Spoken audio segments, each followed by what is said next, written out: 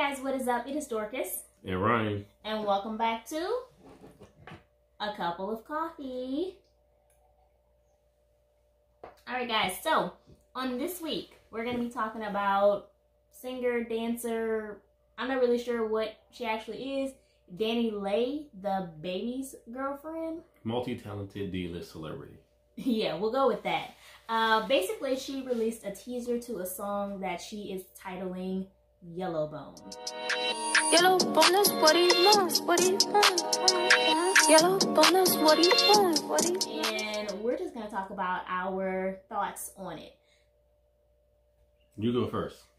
I went first last time, so you can go. Okay, so my initial reaction to this song was, what in the ice JJ fish is this?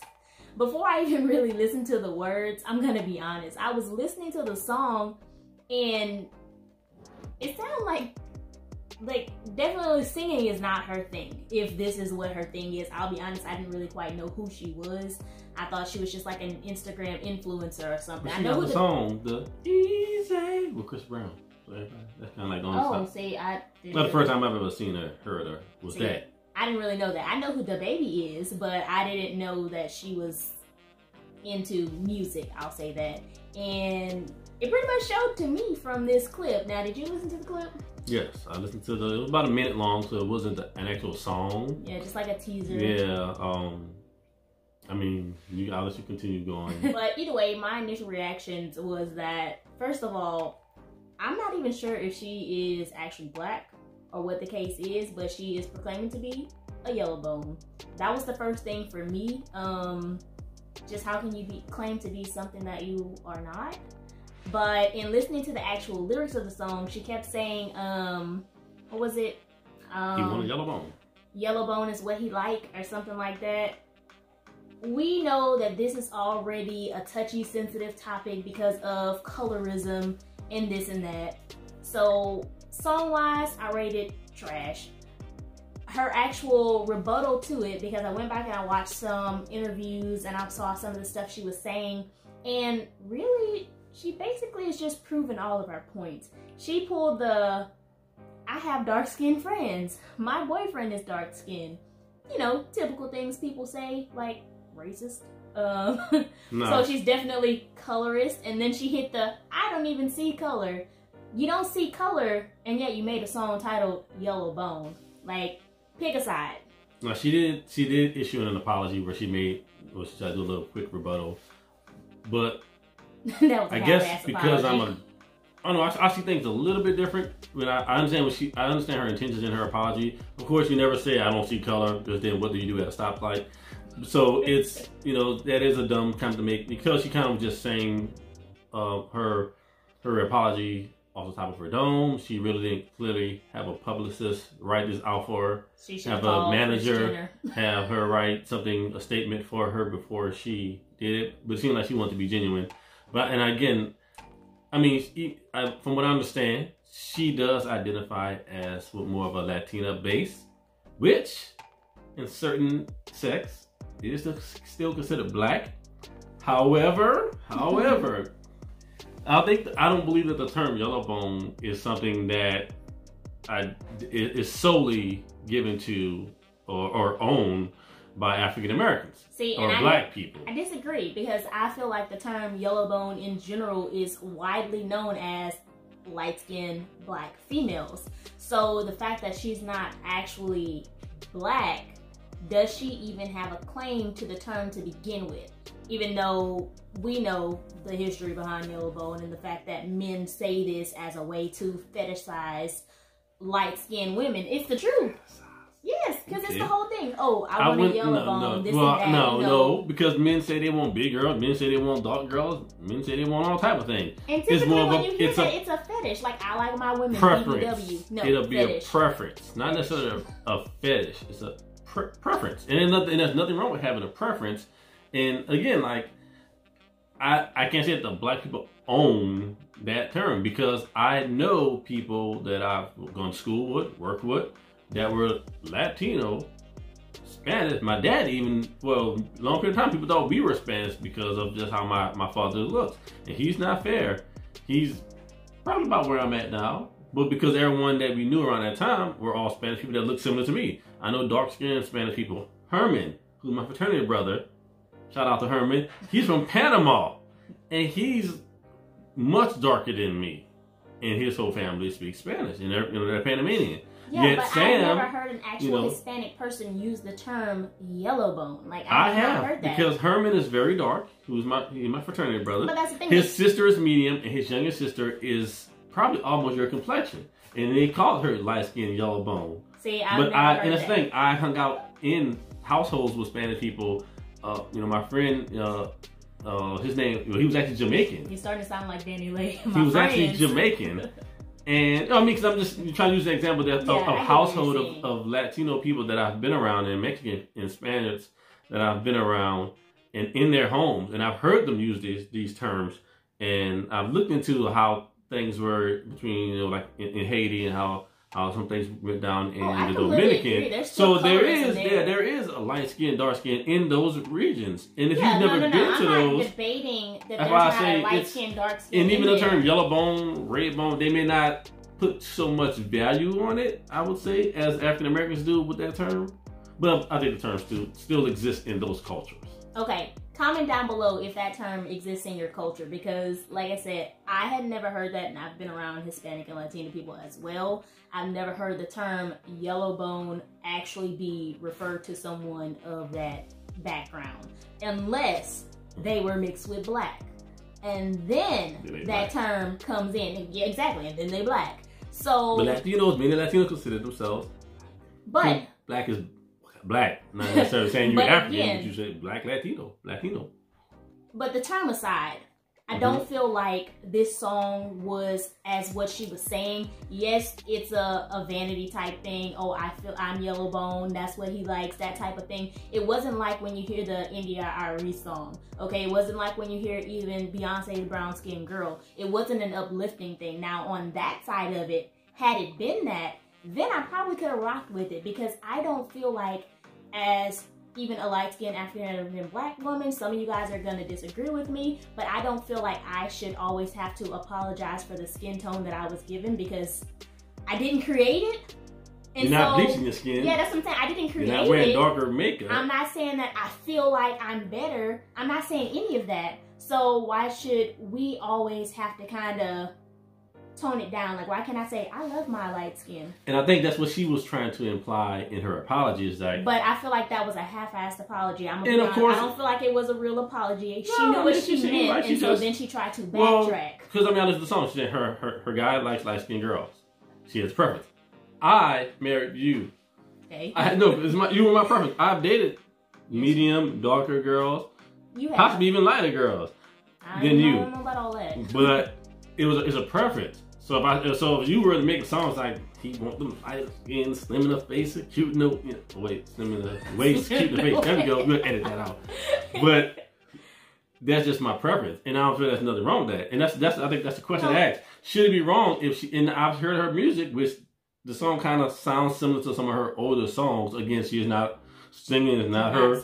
Yes. Dancing is her thing. She can dance. We agree on that. It's not dance on that. Do your little thing. Two step. But it sound like this new age music, whatever it's called. I don't know if they've coined it. I'm sorry, that song was trash. But yeah, it's trash. But that's half the music out right now. At one point, she said, "80% of the music out is trash." So, but it sounds like something she would make, or something she could potentially turn into a song. When I first heard it, I thought it was a hook of a song. It sounded like it could be some little weird hook. I thought it was Ice J. And I mean, but a song of that nature, of that content, would fit into her genre and her audience. As opposed to India Arie, who's more neo soul, she wouldn't make a song about he want my dark skin, and my out, stuff like that. Beyonce maybe. No, she. But that's why I say her content and the style of her song, it would have that I'm light skin, I'm flashy type stuff. Light skin, space brained. All I have to offer is my skin tone, because I know that there are rappers who that's literally what they're looking at because of their own insecurities and whatnot. And I don't know, and I can't speak on, because I've never heard their songs outside of the ones I hear on the radio. But I don't know if, what's the girl name? Saweetie? Yeah. Saweetie. and Cardi B. The thing is, though, Saweetie, the way her music is, Megan be saying a lot. They all say these different things, and it's just kind of like the style that women rap. Fetishizing their skin tone It's because that's what preference. it is. No, it's not a preference. When you have to put another person down in order to lift yourself up, or even when a man has to say, "Oh, I only want my women a certain way because of what it looks like," it's not always a preference. Like there's a fine line between a preference, like how you said you've dated people of all skin tones. But I just so happen to be. I get that. But it's not a fetish. That person that fits within what you wanted. But if you say, I only date light-skinned women because I feel that they are X, Y, Z, that's fetishizing. But she didn't say that. She didn't. She said the dude likes him. Don't mean he doesn't like the others. Okay, you got that. And that's like me saying, oh, I want someone with a certain level of education. I'm not fetishing. No, that's different. That's, of course, preference and maybe a little bit of having standards. I get that, but being light skinned should not be a standard. It should not be the check it's mark not a standard, on your list. But a preference. No, it shouldn't be the check and mark. And especially on in the African American community, where it light skin, hard to say it, and society has kind of molded a lot of people to put more value on lighter skinned people. I get that, and that's where the colorism comes into play. It's a real thing. Like I'm not denying. I can tell you. I'm not denying my light skin has privilege. Oh yeah, I'm light skin privilege. I'm not denying that there's certain things that I've gone through life that other people have not. I've had people who literally have hated me because of my skin, and I didn't even know what the hell they was even talking about or why they felt that way. But now that I'm older, I understand. But it's the point that, yes, the song is trash. I don't believe that she was sincere in just trying to make that song. I think that there was an angle, and I completely get the vanity in it and what was behind it. I didn't get that vibe from her that that's what she really meant. But I'm saying if the door ever opened for someone to make a song talking about their light skin, that it shouldn't be demonized in a way. I shouldn't have to not appreciate myself for who I am because someone else feels a certain way about themselves. And in addition, I think another point needs to be made that it's music. It shouldn't be taken that serious because she's clearly an entertainer and she does things for entertainment purposes. I mean, you can listen to all the music that's out right now, and clearly, most people will not be able to relate to any of the stuff that's being sung or performed. And half of some stuff that they are performing is usually some fiction, fairy tale lifestyle, or even something that's out of the realm of reality. So, I always look at entertainers as performers or actors, such as in a play. So it's like they're just doing things for the sake of getting a paycheck and being entertainers. Yeah, I completely get it. But when you do stuff like that, I think she also has to take into account her real life. Like, yes, you can live this fake fairy tale life, but in your real life, you're dating a dark-skinned man who has a dark-skinned daughter that you are playing stepmom to. And when you make those type of statements and you're not thinking about how that's going to affect that child, that comes into play too. So you have to be able to separate, and you have to have some type of integrity about your music. Like, there's some people who won't make certain songs because it does not fit them. You can't be so hungry. She's not, but you can't be so hungry for clout, because honestly, this could have just been a publicity stunt to begin with. Release something to get the algorithm jumping, because when I release something else, it's called good marketing.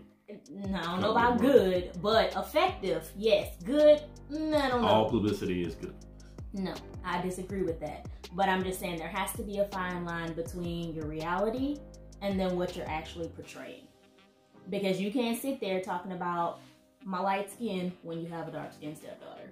So do you prefer light skinned men? I think that for myself, whenever I was choosing a guy, I chose somebody that I kind of saw myself in. Be careful now. No, I ain't gotta be. Yeah. I don't have to be careful. I don't have to be politically correct because this is my channel, and if you don't like it, it is what it is. But when I chose a guy, I chose people who I was first attracted to. I like the way someone dresses. That was an attention getter for me. The teeth, That was a thing for me. Like the smile, I like that. I love a man with a good smile. The dimples, all of that. So if you fit that criteria, and plus you were smart, you had something that you were actually talking about, some goals and some ambitions, that's what I was attracted to first. It was the dance moves. It was not the dance moves. Grinding on somebody's butt is It was the dance moves. That'll be another story. Another story for another day. This video is going on too long, so we're gonna end it right here. Let us know what you think about the whole situation in general. I think some valid points were made on both sides, even though with this, we disagree, but it's cool. You don't have to always have groupthink in a relationship, so. It's all subjective. It is. And with that, how do you like your coffee? Coffee.